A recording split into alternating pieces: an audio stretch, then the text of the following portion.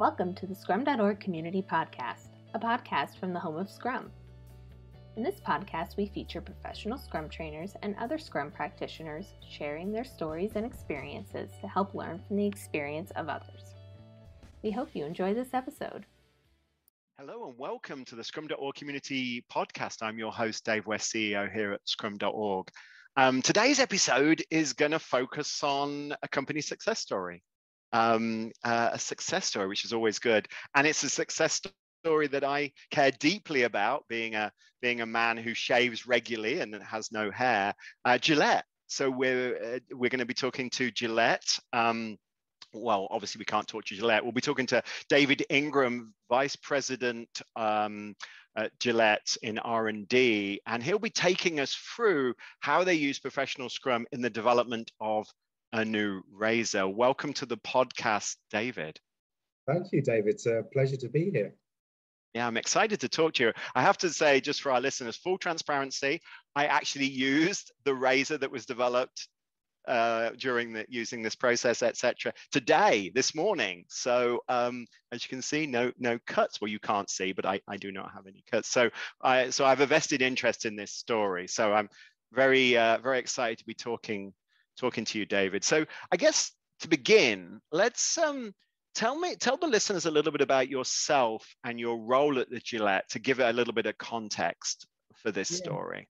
Sure, Dave. So I'm a vice president for research and development. I'm based in our innovation center in South Boston, in Massachusetts, and really my responsibility is to develop our new products for launch across any of our Gillette brands and the different products that we sell under the Gillette brand name.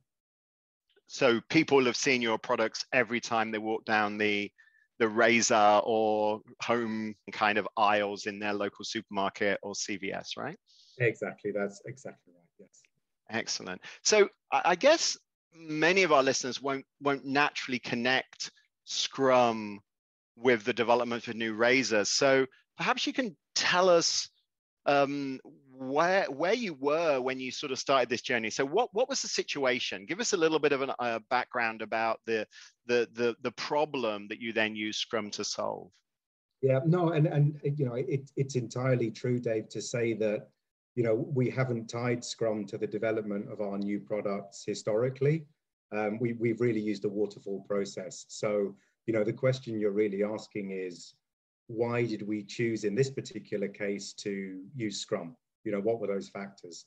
And really, if you look at generally what happens for us with our new razors is we launch a new razor about once every 5 to 7 years. And it's always a much better shave than the last product that we developed. It's great to hear you had a great experience this morning with our latest razor, the exfoliating razor.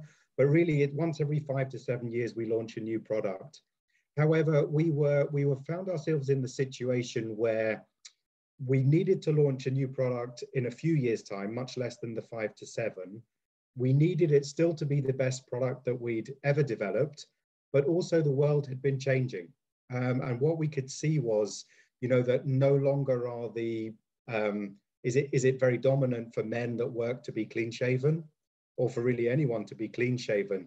So the question was, how do you appeal with a brand new wet shaving razor to today's population of people that wet shave, but make it a better experience than you've ever created before? And the challenge that we were given was to do it in less time than we'd ever developed a razor in before. And really looking at that challenge, you know, a better razor in a different world circumstance with less time was what led us to look at this and say, for this kind of challenge that we've never addressed before, if we tackle this using waterfall, we'll never make the timings and we're unlikely to develop the kind of product that we've been asked to develop. So let's look at using something different. We can't do the status quo here. Wow, and that led you to Scrum, to professional Scrum, right? We did. I mean, we looked at, you know, we first of all asked around within the company and looked at what were different ways that people were using to get work done. And you can imagine in a company with, you know, approaching 100,000 people, there are experiments happening all over the company. And we had some experiments happening in areas where you can improve your execution, efficiency and speed. But as we looked at the kind of challenge that we had for our project, we really had a design stage challenge of how would we do the design of the product and the proposition as quickly as possible.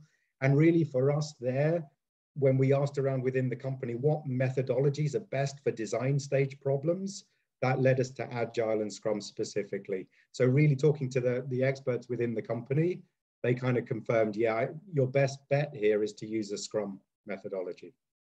And that's predominantly because of the heavy amount of communication, human beings working together in teams and solving a problem that sort of emerges, multiple problems emerge during the life cycle, I'm sure, of developing an amazing new razor.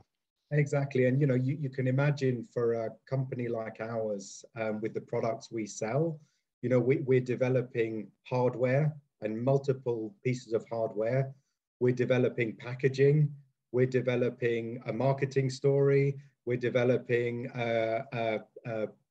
industrialization and manufacturing strategy. We're figuring out our cost. We're figuring out, how many pieces we need to make. So if you look at the complexity of the problem and the uncertainty, there are so many moving parts that it really started to look like an iterative process leveraging a methodology like Scrum would really be what we needed to bring all those pieces together. That's amazing. So tell me a little bit, how did it look? You tell me, okay, you said we're going to do Scrum, which, people will look at you and say, rugby here? Why? And so suddenly you've got a bunch of very different technical professionals. You've got material scientists, you've got supply chain, you've got marketeers, you've got all these very distinct disciplines, and suddenly you're about to do Scrum. So tell me what happened from then. You've decided to do Scrum. You got this large group of people, that are using a different process historically. How did you approach this? What happened next? Yeah, great question. So actually the first thing that there were two pieces of advice that we got within the company. The first one was, use an agile methodology like Scrum for the kind of problem that you have. The second one was, don't try and do it by yourself. You will not succeed if you do this internally. So candidly, the first thing that we did, Dave, was to go and look for an external expert that could help us. We're blessed to be here in Massachusetts. And we were fortunate enough to find our way to Agile Sparks and to find a wonderful Agile coach called Yuval Yerat, who was available and who had a real passion for working on hardware projects with the Scrum methodology.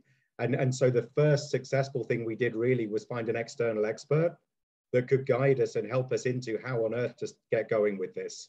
And that was a really important first step.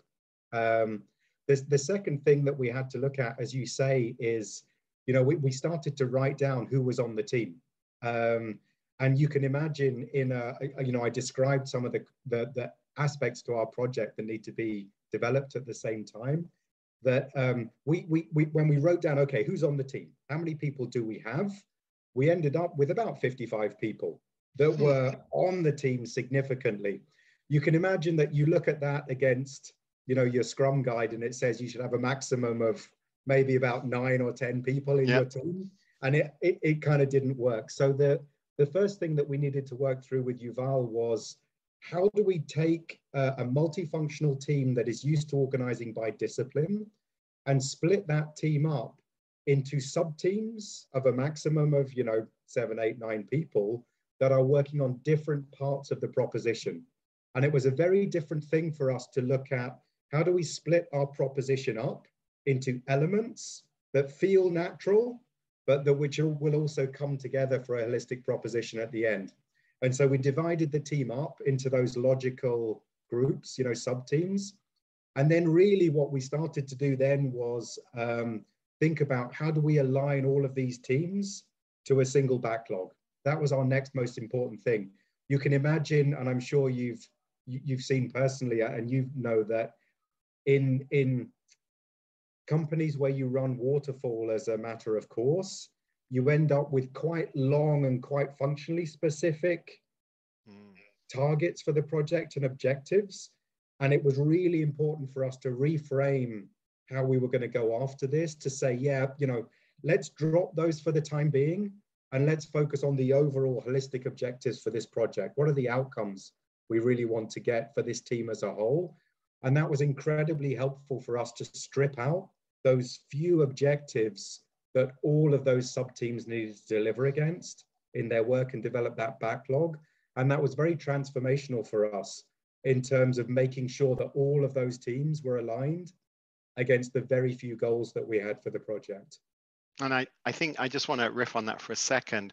Outcome-based rather than task-based. Traditional waterfall project planning processes decompose it into lots and lots of tasks, farm them out to thousands, or in your case, 50-something people. They all then work on them with the other 15 projects they're working on, or 20 projects, and then somebody runs around trying to get everything together. What you shifted to was very outcome focused, allowing the teams to then define how they were going to deliver against these outcomes, and then bring that together in, okay, let's review that. We call it a sprint review, obviously. Review the outcome. How did we do against that outcome? How we do, and then what do we need to change next time? What have we learned as we go? Is that pretty much the essence of how you were working? Exactly, and it's a massive change, really, to put those overall objectives front and center, and to, at every increment, if you like, to compare, have we reached what we need to do in this area yet? And to pick two simple examples, two things that we absolutely need to do as a company, is to come up with a product that delights our consumer, the people that are going to buy the product, and to create value for our company. I mean, that there are two straightforward goals that we need to create. By putting those front and center from the start and saying, have we done these two things yet, is just very different when that's the first question you ask versus have we done this, functional step that we always do at this point in the project. It really reversed where and changed where the team's focus was as an integrated team. I think that's a huge change from the industrial mindset to this, whatever this thing that we're living today is. That sort of focusing on the outcomes, focusing on the value, focusing on the customer, the key stakeholders for that. And I think that is really interesting. And just as a consumer, and I don't know if this is at all related, I was thinking about the razor this morning because I knew that we had this podcast. And as I was shaving, I was thinking, what's different? Why have I moved from the other one, because I've bought Gillette for my entire life, that has it's orange and has like a battery and it vibrates? Why have I moved? And I'm thinking, because this exfoliating razor is so simple, and it almost, the elegance of the device and the fact it does a great shave as well, I don't know why, but it's kind of appealing. I wonder if that is connected to the result of the teams working on outcomes. You're not kind of like trying to keep everybody happy anymore. I don't know if that is, but it just struck me this morning as I had that shave. It certainly, I think it certainly helps you make choices. And always in any development project, in any company, you need to make choices about where you spend your energy. And I certainly think that holding those few objectives front and center for the team allowed us to make those kind of choices we had to make, always in service of the objectives, rather than finding that we were making choices that weren't so clearly connected to the objectives of the project. So I do think, I can't second guess what we might have done otherwise. Yeah. But I do think that having that very clear backlog allowed us to more easily make those choices about what would drive value for this proposition versus carrying in baggage about what we always do, or what habits we built up. So I think it was very, very helpful for us. And as a consumer, I'd like to applaud you for that. I enjoyed my razor this morning. So, okay, Great. So and I'm conscious to keep this short and to the point for our listeners, and I think it merits probably other podcasts. But so tell me a little bit about the results. Tell me a little bit about the outcomes. Where did you obviously went to market. There was a Super Bowl ad that completely shocked me. I was like, whoa, Scrum. I call it the Scrum Razor. I know that's not its official brand. I was like, the Scrum Razor's on TV. But how, what were the results? How did it go? So basically we've launched, in a few countries now. We launched in the US, the UK, the Netherlands, I think, is the latest country that we've launched, and others to come. Obviously the product is fantastic, and we developed on the time scale that we hoped we would, which many people thought was impossible at the time when we started. So I'm always happy to prove a few people wrong.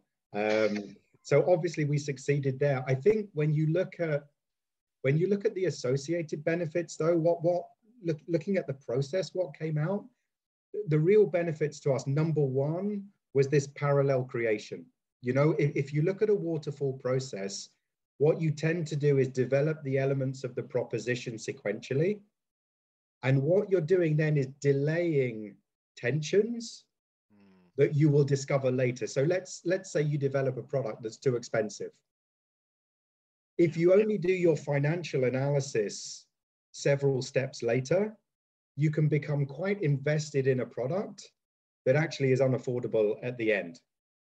So for example, the sooner you work these things in parallel and you work the total proposition in parallel, the sooner that you understand the tensions that you're sitting on.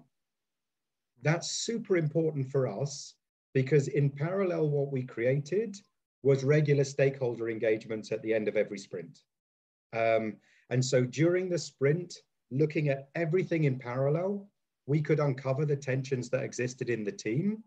And we could very, very quickly raise those tensions to stakeholders, our CEO included, to say, what do we do? We need guidance. What do we do here? So we uncovered the tensions very quickly, and we made decisions far more quickly than we would otherwise. Recognize that in a waterfall process, we may have kept these tensions for 6 to 9 months before we appeared with stakeholders, or we may have waited till they got so bad that we needed an emergency meeting. When you can raise your tensions every month and meet with your stakeholders every month, you can deal with them as an ongoing part of your process and very effectively. So decision-making improved massively for us. And associated to that, then, the quality of the execution that we developed and the speed with which we developed that execution, because we weren't having to go back and redo months worth of work based on tensions that we discovered later in the process. So those were really the main benefits for us for embracing Scrum. How did the people working on the project find it? Did they enjoy it? They did. It's not without its tensions. I would say there's a big feeling, I think, for the people that work on it, is this is a great new process to work on. We love this new process. The most difficult, and our stakeholders, our CEO has said he loved being involved in this project and actually being a part of the development process. Where we run into problems, though, is where the Scrum team runs into existing processes, rituals that exist anyway in our organization. And there's almost things grind to a halt sometimes, and you need to work through, here's how we do it in Scrum. Here's how we operate for everything else. Now, how do we interface our Scrum team with these existing systems that we have? And that, for me, as at my level, VP level, that was one of my biggest challenges, if you like, to go and work through, was how to kind of tie together our Scrum system for this project and our existing waterfall processes for everything else in a way that didn't create overbearing tensions for the team that was trying to get stuff done. Yeah, and it's led you to start making some fundamental changes to how Gillette works, or R&D at Gillette works, right? It absolutely has. Working things in Scrum uncovers some of these tensions that exist in your organization anyway. It raises questions about why do we do this? Is this adding value? Is this the most effective way for us to be doing that? So absolutely, doing this one project with Scrum has absolutely launched us into much longer process to go and tackle our agility as a total organization, and how do we scale to become more agile over time. But that's probably another story that we'll have to cover at another moment, I guess. Exactly. Well, we've come up to our time. I know you're a very busy man, and I really appreciate you taking the time today.